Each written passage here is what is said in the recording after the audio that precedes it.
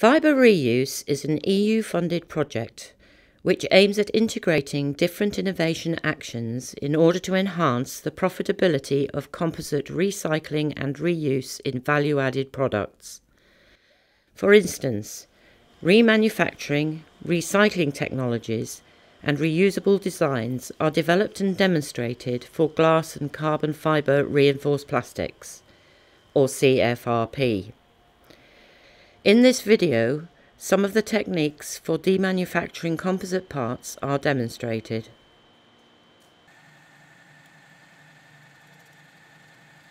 A mechanical joint between two composite parts may be realised by different joining methods, including riveting, screwing and adhesive bonding.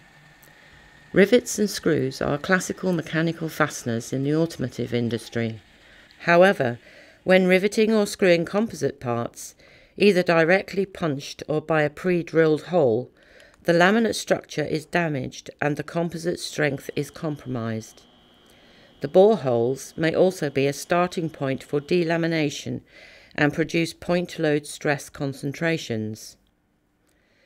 As composite structures are used for lightweight design, the composite parts are usually thin and demand a distribution of forces across a large area in order to avoid stress concentrations in the joint.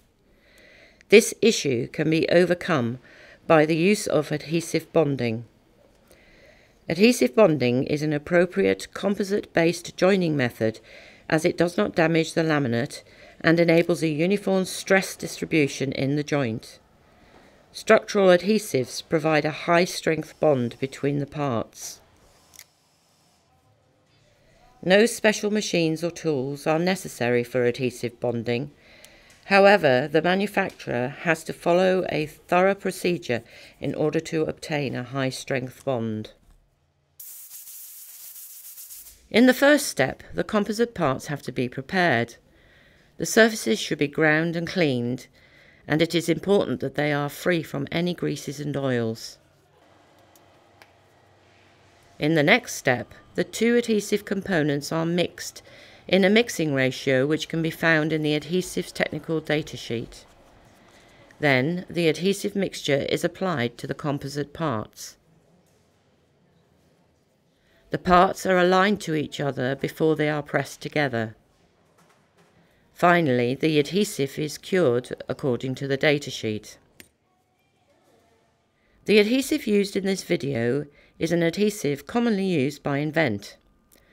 These industrial adhesives are often specialised for the structural application and can bear forces, which can be as high as the weight of a car.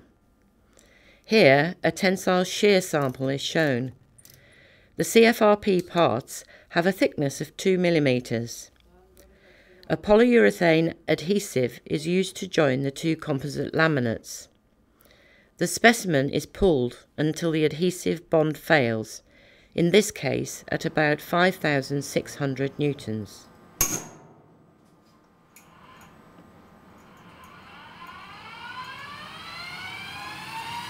So far, only the advantages of adhesive bonds have been explained, but there is a significant disadvantage when considering the reuse of composite parts.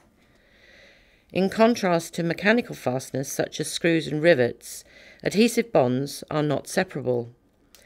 After gluing, the parts can no longer be separated without damaging them. In the project FiberEUse, Invent investigates a solution of separating adhesive joints. This is how we can achieve the project's target of developing reusable designs and remanufacturing technologies. Invent uses thermally expandable particles, or TEPs, mixed into the adhesive, therefore making the separation of the parts possible. The TEPs are thermoplastic particles with encapsulated gas. The diameter of these particles is 10 to 15 micrometers. At the activation temperature, the shell softens and the gas expands drastically.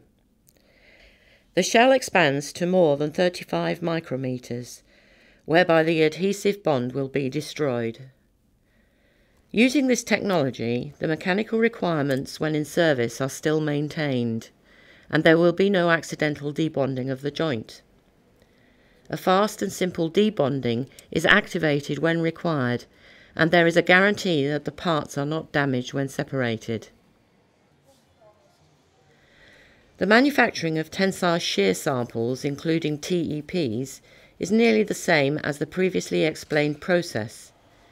It is important to know which quantity of TEPs is necessary for an expansion at a certain temperature. The appropriate quantity of TEPs is mixed into the prepared adhesive. Thus, in addition to the two components of the adhesive, a third will be added. The other steps of manufacturing remain the same: applying the adhesive, pressing the parts together, and finally curing. So far, the theoretical function of TEPs and the production of samples has been explained. But what does the separation process look like in reality? For the separation of the samples, they can simply be put in an oven. After setting the correct temperature, about 125 degrees Celsius, the samples are exposed to the heat.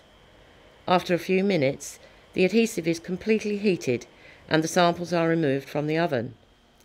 Now, only a small force is required to separate the composite parts from each other. A glass fibre reinforced plastic sports car seat is used to demonstrate this technology on a project-related use case. 4 metallic fastener elements are glued onto the seat shell. 2 fasteners are bonded with the TEPs included. 2 fasteners are bonded without the additional particles.